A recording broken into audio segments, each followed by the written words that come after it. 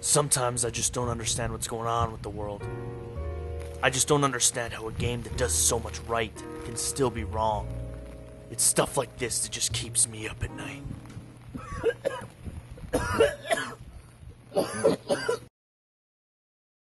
Our story begins back in 2005 when a group of former Blizzard Entertainment employees, fresh from working on World of Warcraft and the Burning Crusade, went out to form their own studio, and this would become what is known today as Carbine Studios.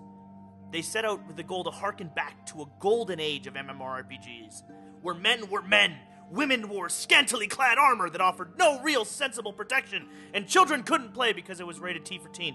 But they did anyways because mommy can't look away from Candy Crush and Dr. Oz for long enough to stop you. You're dropping the ball there, parents of America! This goal became Wildstar, a science fiction MMORPG that strove to blend a mysterious plot, an outrageous setting, action-based combat, classical and difficult PvE and PvP to create the next great MMORPG. And basically, according to everyone, they failed miserably.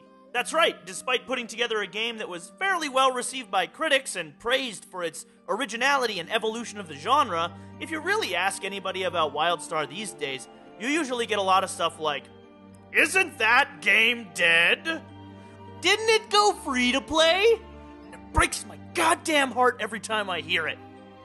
Now, based on their quarterly earnings reports, I'm willing to bet that most of the people watching this video have never actually played Wildstar. Even those of you who are claiming you'd absolutely definitely pay for it if it went free to play. So let's take a look at Wildstar is before I get into what happened to it. Wildstar is a summation of a decade worth of MMORPG experience. To say it doesn't really feel like a revolution in the genre, more so an evolution in the genre. The ideas have been polished to a mirror shine and improved upon to such an extent that it just feels fresh while still feeling familiar. It's a really great feeling to have in an MMORPG, especially coming from me, somebody who's played MMORPGs since fucking ever. Dark Age of Camelot, bro, get on my level. At least that's the opinion I got from it, and you're here to get my opinion. If you want someone else's opinion, get the fuck off my channel. You know, do what I did. Get out of here! What are you even doing here? But none of that would matter if it weren't for the great enemies you have to fight, with their own unique attacks, from badass bosses all the way to crappy trash mobs. Enemies are fun to engage, combat's thrilling and rewarding, bosses even perform amazing combat scenarios. They're fantastically well designed. Play the game, get up, fucking play the fuck, go now! Pause the video! That's how YouTube works! All of these features are polished to a mirror shine by people with a real passion for Wildstar and its development. So if this stuff is all so well done and well received by critics, why is Wildstar considered to be a failure by so many out there, and the free-to-play chant so very loud? Well, to answer that question, at least in my opinion, it has three parts. I'll note that I'm more of a PvE nerd, so my focus will be from that perspective. There may be some other problems I don't cover here, but fine, disclosure. Wildstar's endgame. When all these people reached level 50, they quickly ran face first into a brick wall. Endgame was not finished, and clearly not really tested that much. I'm not sure if this was Carbine's missight, or fucking fuck up themselves, or NCSoft pushing the game out the door, but it leads to the biggest issue that Wildstar had, and that it was far too early for the game to come out. That it hadn't been testing, it wasn't done. The first problem with dungeon medals were entirely messed up. This fucked up all of endgame gearing. So, dungeons, of course, you can earn 3 medals, bronze, silver, gold, but at the end game, at least in the beginning, the only real rewards worth having came from gold medals. So you wound up being a new player, frustrated when your party fell apart because as soon as it became apparent that you were getting a silver medal, everybody would fucking leave. Then you'd be the seasoned veteran who really can't get anything out of anything that isn't a gold medal anyways, so you have total justification to leave. Secondly, you have the attunements, which were long, difficult, drawn out, and required silver or better medals from dungeons, which exacerbated the issue with dungeons, stopping a lot of players from getting the top-level content. PvP was also utterly broken, with high-level sets being doled out like candy once players reached a certain rating, turning them into unstoppable badasses when playing with players of not that level. Then there's a lot of other issues that came up, like veteran ship hands not being implemented yet. So as players rolled into max level, they were greeted with frustration, constant defeat no matter what they did, broken groups, bugs, and worst of all, daily quests. Ugh. This second one is a little bit of a weird one. When you look at it, servers are not usually considered a reason a game dies. But in this case, they're a major reason why the game is perceived as dead. The hype for Wildstar was real. It was huge, engrossing. The launch was massive. So massive, in fact, that Carbine had to online new servers in order to deal with the massive influx of people. But as people hit endgame, they realized that it was boring and frustrating and irritating and they couldn't get anywhere, so they left. So you've got all of these extra servers. With all of these people leaving, eventually a lot of those servers started looking like graveyards, which caused a bit of a feedback loop. As more people left, more people saw it get bad and left as well, emptying them further and further until rumors of dead cities were spreading everywhere.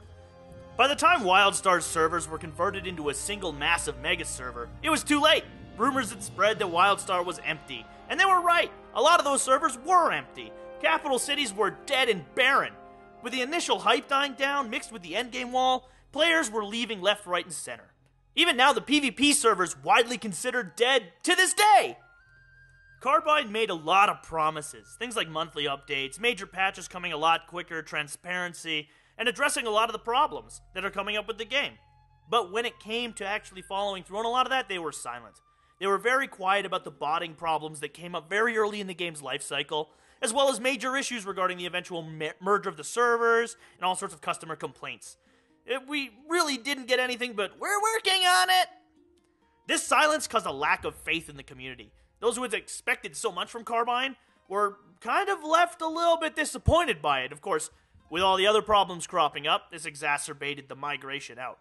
No more is this more apparent than the Wildstar subreddit, which for a long time was suffering from major complaint problems. At one point, it was a little bit, nothing more than a fucking complaint board for Wildstar.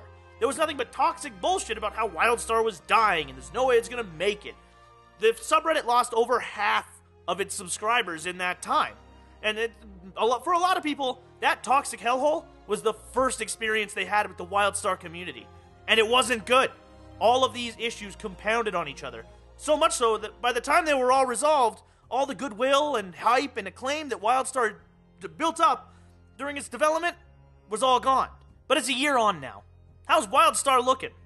Well, after 5 patches and huge reworking of game systems, the game's gone a long way to remedy its mistakes. At this point, after the inclusion of a lot of casual-friendly content, such as ship hands, the reduction of 40-man raids to 20-mans, changes to endgame gearing, the merger of the servers, most of the problems that Wildstar had when it launched are gone. In fact, all of them are. I can't think of a single issue that had come up during that period that still plagues the game. And I've been playing it now for a solid month and a half since I returned. The game's better now than it's ever been, and in my humble opinion, the best MMORPG available on the market. Its influx of content, constant updates, they're entirely worth the $15 a month sub fee. And every day I hear about new people coming back or trying it for the first time. But the sad story of Wildstar doesn't have an ending yet. There's a pervasive attitude online from players who want the game to convert to free-to-play or buy-to-play models that, in the end, would turn it into something akin to the Old Republic, a shameless microtransaction hub that would carve away the soul of the game. The PvP server on the North American side and European sides are still empty, and earnings reports, despite more and more people returning to Nexus every day, are grim. Wildstar is an example of a game suffering the pains of a difficult launch. One of the most disastrous MMO launches in history. But despite this, Wildstar has a future. And it's a great game, worthy of your time. If you've been burned out by World of Warcraft, and you're looking for a home, if you still talk fondly about Burning Crusade and Wrath of the Lich King, well, Nexus is waiting for you. Unlike a lot of the stories in this industry, the sad story of Wildstar can still have a happy ending. All we need to do is give it a chance. Hey guys, thanks for checking out my little video on the sad story that was Wildstar. It really is a great game, and I encourage you to check it out. They've got a 10-day free trial up right now. You should go do that. I will also mention this wasn't at all a sponsored thing, so don't worry. This is my own personal opinion. You know you can trust me. Thanks for watching, though. I really appreciate you checking out my video. And if you enjoyed it, like and subscribe, as usual. Thanks for helping out, and you have a great one.